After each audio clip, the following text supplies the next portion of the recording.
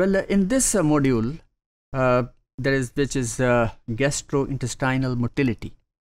क्योंकि ये motility की वजह से ही है कि जो food when it is engulfed it will move down up to the rectum and then to the digestion, सारा process होके fecal matter that comes out.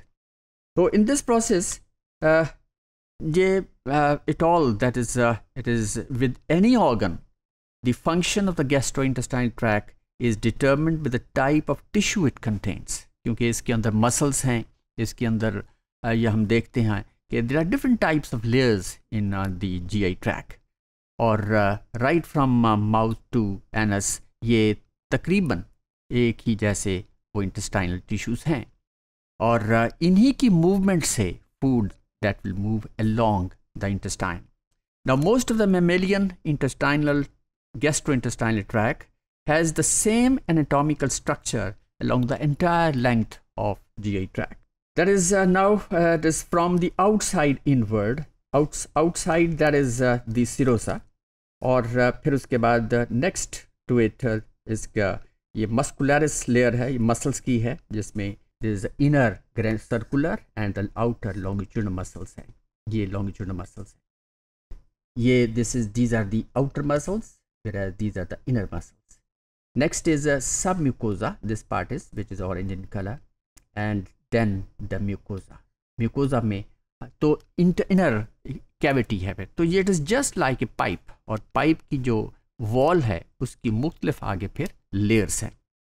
Now from the outside inward is a thin layer of connective tissue called serosa. The serosa forms a moist epithelial sheet called that is peritoneum, और ये peritoneum जो है line करती है ना सिर्फ intestinal you can say the covering, intestine की covering जैसे हम serosa कहा, और इसके साथ ही साथ ये body cavity पे लाइन करती है.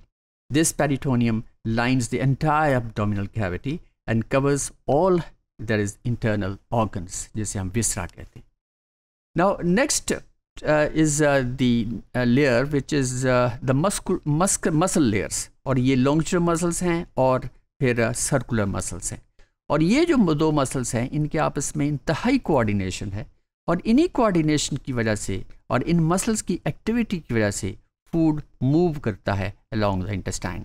अगर इसके अंदर कोऑर्डिनेशन नहीं होगी तो पेरिस्टाल्टिक या pushing of the food that will be blocked, और वो वहीं पे फूड रुक जाएगा, and that is literally very problematic then.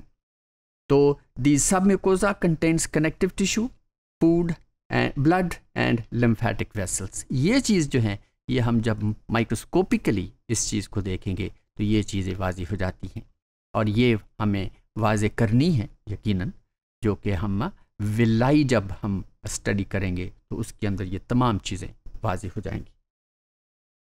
Now the mucosa that faces the central cavity which is called as the lumen. तो tube की या intestine की जो कैविटी है जहाँ पे फूड मूव करता है, that cavity is called as lumen. और इसके बाद ये चीज़ें जो है ये बहुत ही इसके अंदर कोऑर्डिनेशन है, और this coordination obviously that is under the control of the brain, जिसमें ख़ास तौर पे दैट इज़ द पैरासिम्पैथेटिक और सिंपैथेटिक नर्वस सिस्टम जो होता है वो इसको कंट्रोल करता है. और ये ऑटोमेशन का जो प्रोसेस है, क्योंकि हमारा काम सिर्फ इतना ही है कि हमने नवाला बनाना है, मुंह में डालना है और इसको च्यू करना है, this is all voluntary activity. और उसके बाद जब हम निगल लेते हैं food, it is all under automation, और फिर हमें नहीं पता होता ये फूड कैसे कैसे मूव करती है. ये तो जब स्टडी किया तो पता चला ना, लेकिन अदरवाइज अगर कोई आम आदमी है उसे पूछें कि ये इस वक्त फूड कहाँ है तो उसे नहीं पता, वो हमने खा ली, दैट्स ऑल. लेकिन आगे जो उसकी मूवमेंट है और उसकी डाइजेशन का प्रोसेस है ये it is all something it is involuntary, और यही this is what is automation, और ये नेचुरल प्रोसेस है. It is a marvellous you can say the process. Now the coordinated contractions of the muscle layers of the gastrointestinal tract mix the food material with various secretions. और ये secretions कौन सी हैं? ये secretion mucus भी हो सकती है, enzymes भी हो सकते हैं, और and so on. तो ये फूड के साथ मिक्स होते हैं और फिर उसकी डाइजेशन होती है।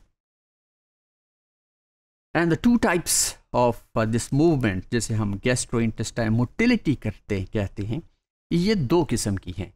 जैसे में हमने जिक्र भी किया, इशारा किया था कि which is involve peristalsis and then segmentation.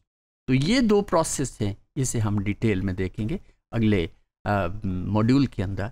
तो इस मॉड्यूल के अंदर ये गैस्ट्रोइंटेस्टाइनल जो मोटिलिटी है उसकी हमने एक लिहाज से इंट्रोडक्शन की है। तो this is all about in this module.